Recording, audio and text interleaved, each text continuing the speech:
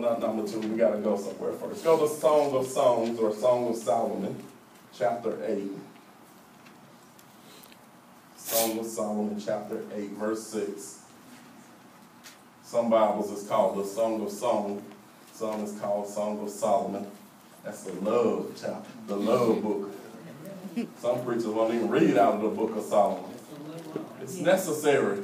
How many know if God allowed it to be canonized, it's for us? Yes. Now, if you're single, don't be reading it. Don't skip that book. Because it might stir up some passions in you. Verse 6 says, put me like a seal over your heart, like a seal on your arm. For love is as strong as death. Jealousy is as severe as the grave or Sheol. Its flashes are flashes of fire. Now, what is this saying here in the book of Psalms? Close your heart to every love of mine. Hold no one in your arms but me. So if you're going to have a protected marriage, then the person that you are married to, you're going to learn how to close your heart to every love but them, and to hold only them in your arms.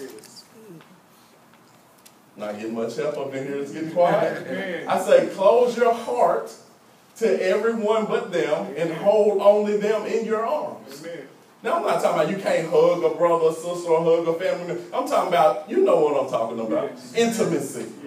That co-worker that you just grab and just stand there and hold and just start no, none of that. None of that.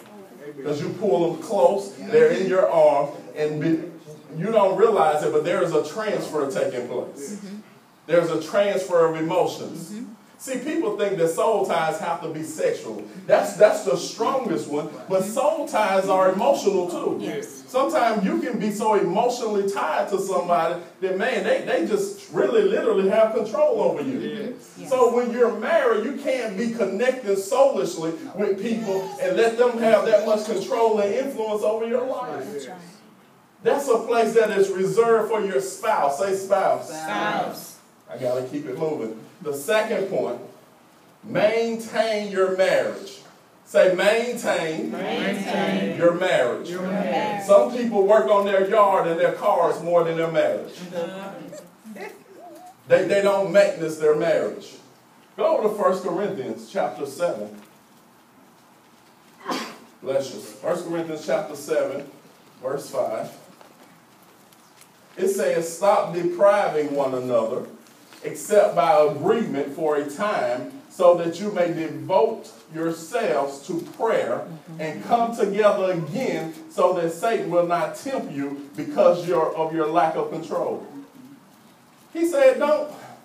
You got young people, they know. He said, don't be cutting sex off from each other. He said, the only reason you should deprive each other is if you set yourself apart to go fast and pray. Yes. Women, you can't just be talking about, well, you ain't getting none because I'm mad. No, he said the only reason you should deprive your loved one, your spouse, is when you have agreed to go into a time of fasting and prayer, and then you might be cutting her off. You can't do that. That's witchcraft.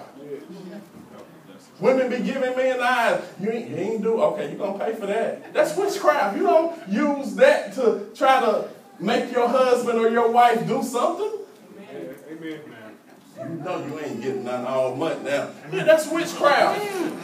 That's witchcraft. That is a witch in the bedroom. I need to preach a message called There's a Witch in the Bedroom. Or a wizard in the bedroom. There's a wizard or a witch. You just can't use sex to manipulate people to do what you want them to do. That don't make no sense. You ain't buy me that pocketbook, that Michael Kors. You know you're going to be short all month. Witchcraft. So that's the only reason we can be intimate, because I do something for you. I might need to reevaluate this thing.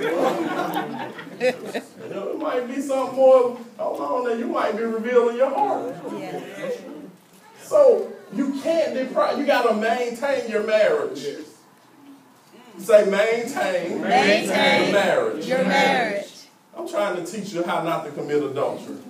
And you're going to have to spice your marriage up. Women, take off them granny gowns, please. take off them head rags. But he ain't after the rag, no, he not, but he need a vision. See, men are visual creatures. I can't get no help. Ain't no, Brother West, will you help me out? Can I get an amen? Somebody help me. Men just looking straight ahead. Y'all, I'm saying what they want to say. Spice it up, man. Put on a necklace. Take your grandmama gown off. And leg warmers in the bed. That man want to see you. He didn't want to see all of that. Oh, God. He don't want to lay down. We look like a runaway slave, head tied up. He want to see you. Why am I saying this? Because the sister on the job coming in there looking good. Smelling good, hair done, whether it's hers or not. Makeup perfect, looking good. And he gotta be around that all day and then come home to a runaway slave. 12 years a slave, 15 years a slave. So you gotta spice it up. Now I'm an equal opportunity discipline, so brothers, you gotta take off them holy drawers that you done had since you was a teenager. And the t-shirt that you've been painting the garage in. And talking about, baby, I'm ready. She not. Buy you some new underwear, man. Get you some different colors. Get you a variety of colors. She don't want to see your little raggedy fruit balloon every time. Get you some red and different colors. Get some silk ones. Get you something look like Michael Jackson would wear in his life. Get you some flash ones.